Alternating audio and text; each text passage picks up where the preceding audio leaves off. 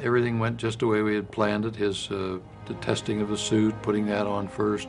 There was a classic picture of him when he reached the launch pad.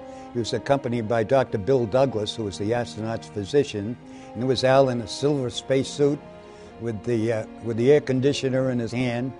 I remember saying to myself, well, I'm not going to see this Redstone again. And you know, pilots love to go out and kick the tires. And it was sort of like reaching out and kicking the tires on the Redstone. Because I stopped and looked at it, you know, looked back and up at this beautiful rocket, and thought, well, okay, Buster, let's go and get the job done. What a sight, and what a thrill. That was probably one of the most exciting moments of my lifetime, if not the most exciting.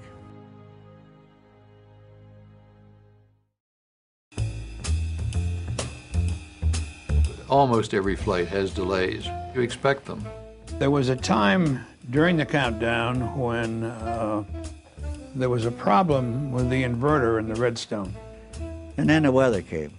Turns out Al Sheppard had been in that spacecraft for more than 4 hours. Waited and waited. Well, if that's the case, then I would like to get out and relieve myself. That was funny. Want to get out and urinate. Van Braun says the astronaut will stay in the nose cone. You just go ahead and do it. And of course, with a cotton undergarment and with 100% oxygen flowing through that spacecraft, I was totally dry by the time we launched. T-minus 10, 9, 8, 7, 6, 5, 4, 3, 2, 1, 0. Ignition. Liftoff. Liftoff at 34 minutes after the hour.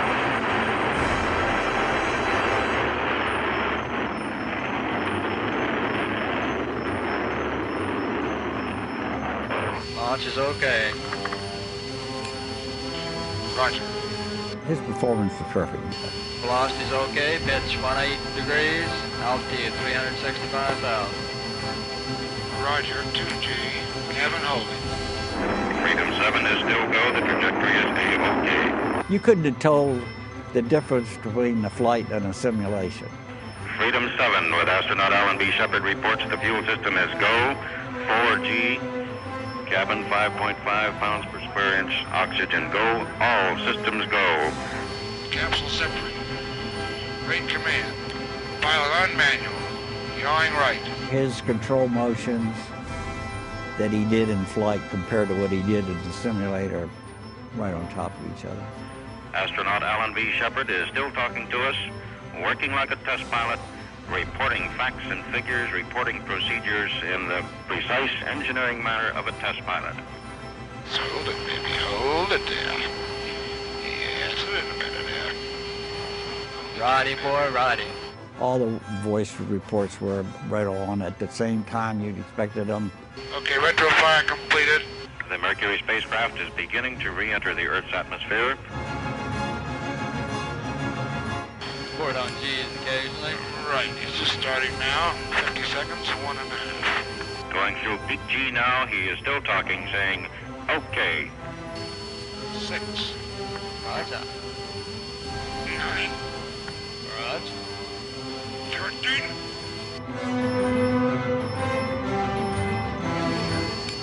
Stroke shoot. Okay. Pilot, okay? Very good.